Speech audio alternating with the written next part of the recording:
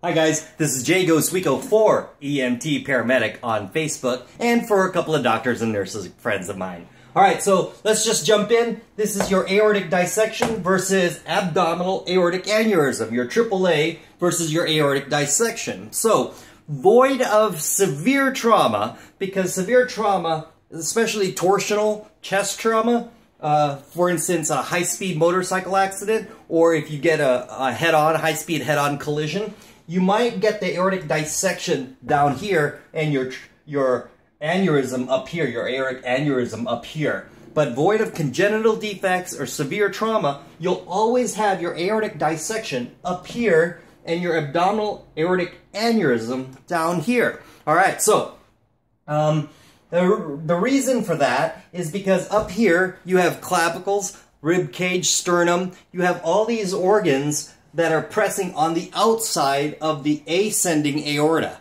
And actually, so a little bit of anatomy and physiology. Ascending aortic arch, the thoracic aorta, and then the descending aorta in your abdomen. All right, so your descending aorta, you don't have anything. It's very soft and supple in your abdomen here. There's no hard organs pressing or hard bones pressing. And so the weakness in that lining happens on the inside, but where it shows is going to be on the outside. So you'll get your aneurysm forming on the outside.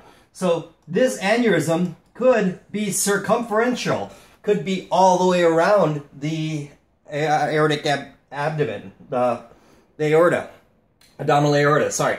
And because of that, you can feel a pulsatile mass. So that's significant for a pulsatile mass. Up here, you will have a difference between right and left blood pressure. So, if you have time and you have a hypertensive patient, you need hypertension. As I explained in my last episode, if you have hypertension, that's your pressure washer, remember? That's your pressure washer that forces blood at high blood pressure up into your aorta. But your aortic arch, which is going from your right side to your left side, the way it arch goes, the blood flow goes, is your heart pumps in this direction, causing a little erosion right there.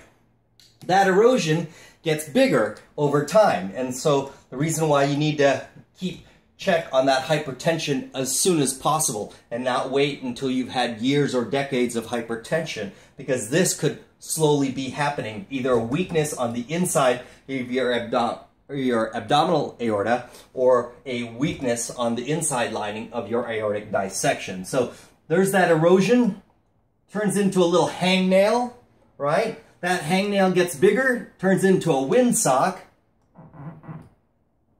right? And then that windsock may even get so big that it crosses over your right brachial artery, the outflow of your right brachial artery from your heart.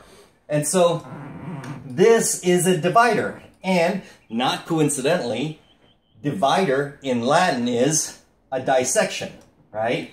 And some people have dissections that go all the way around to the arch and start affecting your carotid flow to your brain. So again, you want to keep an eye on the right and left blood pressures. If you're pre-hospital, you can help rule out or rule in. You can even do this in hospital, and a lot of times a physician will ask you to take blood pressures right and left. This is the reason. They've got hypertension and they're ruling out or ruling in an aortic dissection. Down here, it's a pulsatile mass, so on the way in, you can report off to the, when you're handing off, you can tell the person that you're handing off care to in your assessment, or even write it down, that you took a right and left blood pressure, they were both the same, to rule out this, and the abdomen, there was no pulsatile mass in the abdomen, and you're inferring that you have ruled out this on the way into the hospital. So this is even pre-hospital stuff. So it's important, even though they're complaining of chest pain or hypertension, go ahead and feel for that abdominal mass just to see if you can help with the diagnosis of abdominal aortic aneurysm. And if you have time, take a blood pressure in right and left. Okay, so the reason why it's important for us pre-hospital and in the emergency room, in the initial phase of the emergency room resuscitation, is when you come in and you say, I have an abdominal pulsatile mass in the abdomen, or I have a significant difference in right and left blood pressures, then I'll be prepared to do a couple of things. For the aortic dissection, I'm going to decrease the blood pressure. So decrease the hypertension. And the reason for that is it buys me time to take this patient to the OR or maybe into the IR, interventional radiology, and we'll rip this aortic dissection out. Literally, just take it out. So we'll give that. We'll still put 2 large bore IVs just in case we need to have IV access and medication access, and in case we go too far down on the hypertension.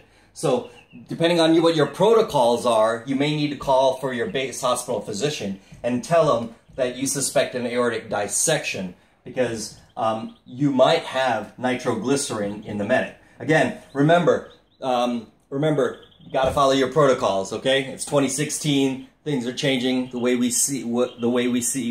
view emergency and pre-hospital medicine is changing. But to decrease the hypertension, you might use nitroglycerin. In this case, bringing the blood pressure down is significant, but you absolutely want 2 large bore IVs. So this takes precedence. You want 2 large bore IVs because this might be an intact or even just a little bit leaking aneurysm. So you might have a little bit of blood around the abdomen, free abdomen. But this aneurysm with your hypertension can blow, and you'll only have a few seconds to bring this guy back to life. So if this aneurysm blows, especially if it's a big one, and he's got hypertension, then you only have a few seconds to get to the hospital, and those 2 large bore IVs might be the answer to your problems, to his problems. All right, so anyway, I'm Jay Goswico. This is EMT Paramedic on Facebook. Come find me,